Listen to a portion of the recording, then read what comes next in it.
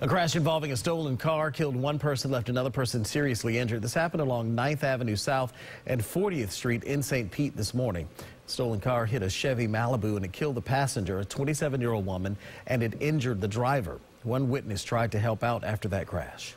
My body's like twisted, so I couldn't do nothing for her. But I did help the driver out, and I got a chair for her so she could sit down. And after that, I was trying to see if the car was gonna catch on fire. St. Pete police tell us the driver of that stolen car ran off from the scene, and so far they've not been able to find that person.